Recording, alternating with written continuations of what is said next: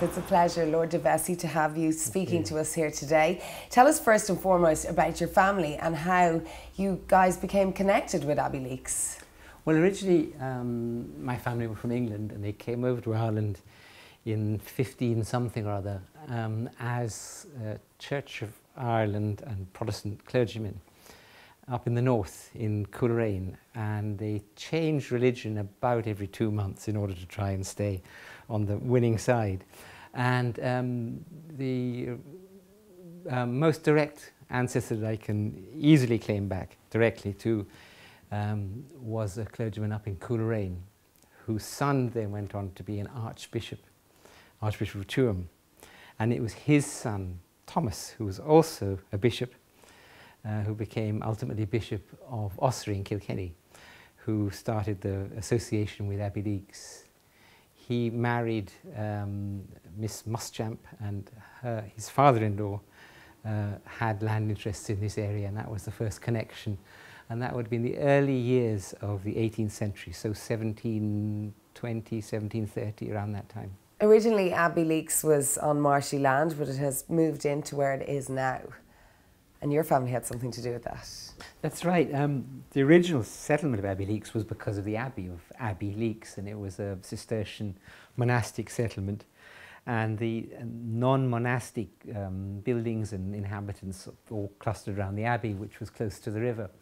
But the area where the houses were, and they were very modest houses, you know, really basic and not made of long-lasting materials. They wouldn't have been stone or anything like that.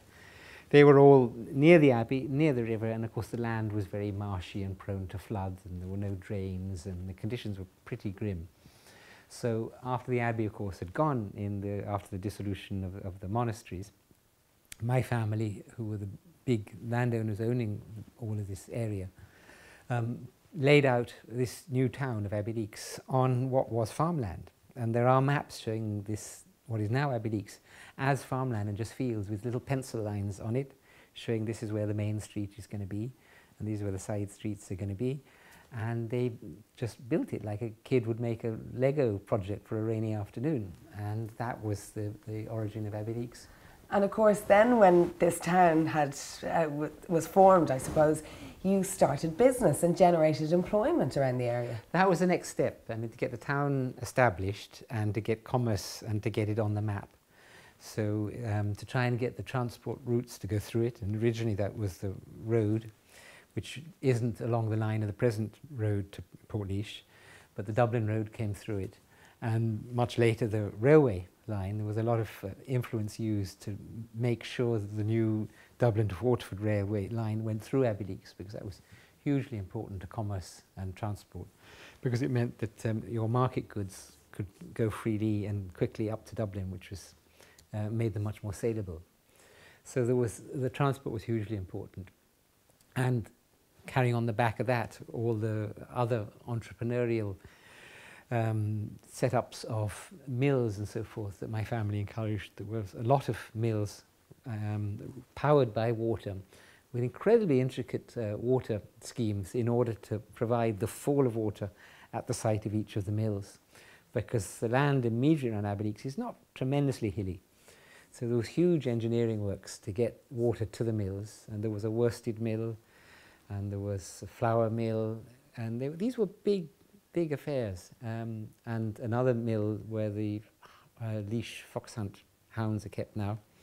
So those were 3 mills, and then the woodlands here were very important, and forestry. My family were always involved in forestry, and that provided a lot of employment. And they set up sawmills, which again provided a lot of employment in the town. And then by the early 20th century, there was a realization that was not really much for girls, ladies in the town. They couldn't obviously work in the sawmill. So my family started a carpet factory in the main street of Abbeyleix, on a site that's occupied by Bramleys now.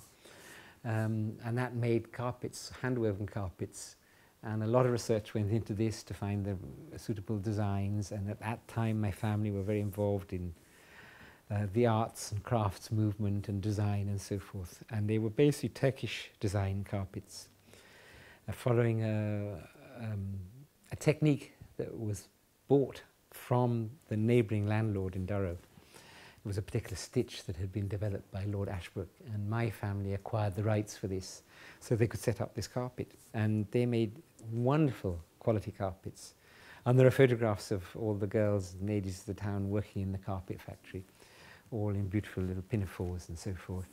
And they made carpets they were very, very good quality carpets. So they made them for really smart houses, all the big stately homes. And in those days when families came, they went to stay with one another very often, and when a sort of smart family would come and stay with my family in Abbeyleix house, they were, judging by the visitors' book of the carpet factory, it would appear that they were kind of frog marched down to the carpet factory on day 2 and not let out until they bought a carpet. So a lot of these carpets ended up in some of the more famous and grand houses in Ireland and also in England, and the Titanic as well. There were carpets made by the Abbeyleix carpet factory for the White Star ocean liner shipping line, including the Titanic. Thomas Vesci, who was the Bishop of Ossory, he married the daughter of somebody called Denny Muschamp, who had land interests in this area, and he actually leased property in Abbeyleix initially, and then subsequently bought the freehold in a very long, convoluted story, which ended up in legal cases and lawsuits, and there was lawsuits going on for almost 100 years in Dublin. But eventually, by about 1770, it was all established that the Vesci family, because that was my family name, had the freehold rights of this area. And it was only when they had the confidence that the lawsuits were behind them that they built this wonderful Georgian house by the very famous and fashionable architect James Wyatt, which is Abbeyleix House, which was in my family, and it's where I grew up. And we sold it in the 1990s. And so that was when the family really put firm roots down here. Although I think there was an earlier house called Knapton House, which I believe my family lived in before Abbeyleix house was built in 1773-4, around that time. And then after that, my family have always been based here and have always been resident here, and were never absentee landlords at any stage. So they stayed here throughout the famine, and were quite involved in the relief works in the famine, and soup kitchens and employment schemes to help all the tenants through that horrendously appalling time. So they were very, very much here, hands-on, roots down here, and not, you know, going off to London and spending the time there. And we've kind of been here ever since. My family were almost obsessed with education. They were tremendously interested in education and the realization that through education there came a chance for everyone to better themselves, and that was for the good of everybody. And actually only recently I discovered that the first Viscountess de Vesci, which had been like 1770, was showing a visitor at that time around her new school. So it goes way back as far as 1770. And the history, the amount of schools in Abbeyleix, and they would all have belonged to my family or been leased, you know, out by my family.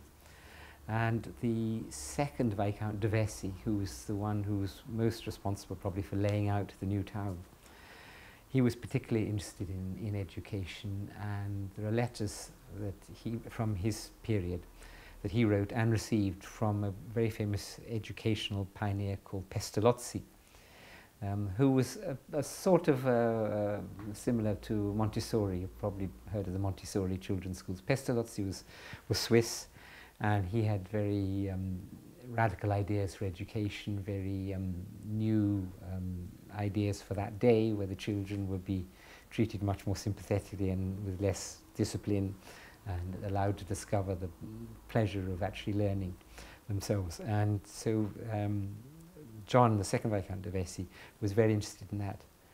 And there's a list of, I think there were about 9 schools in Abbeyleix at one stage.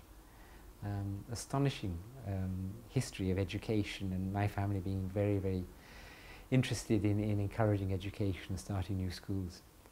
And this building that we're in now was one of those buildings. It was the Patrician Brothers School, and there's another very beautiful building at the other end of the town that was built in 2 stages, one in 1843, which is one date stone at one end of the building, and enlarged in 1893, 50 years later, which may appear later on. You might have a shot of it in this film, I imagine. But they're just examples of all the different school buildings and the efforts that my family made to provide the best education possible for people in this area of all denominations. What they weren't, although one was aligned to Church of Ireland, the other was aligned, the Patrician Brothers, to Catholic Church. I mean, education was provided for everyone, no matter what. There's a plaque outside Market House. Can you tell us a bit about that? Yeah, the Market House would have been originally built as part of the original plan for the town, because the Market House would have been hugely important for town at that time in the 1790s, because that would have been where the commerce would have taken place on market days. So that would have, the original Market House on that site would have been part of that plan, and it would have had those 3 arches that you see now.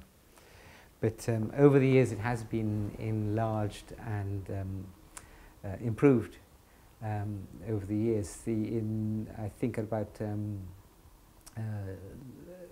early Edwardian times, like 1904, was one refurbishment, and that was done by subscription. The people in the town and my family all chipped in as a memorial for the Viscount de Vesci, who had just died before then, who was a very popular man. So it has been restored on a couple of occasions, and that forms a sort of living memorial to the 4th Viscount, and then there are other monuments around town to other generations of my family. And it's nice that a lot of them seem to be done by subscription by people in the town who actually contributed to make these memorials for various members of my family over the years. So they seem to have been well liked, which is nice for me.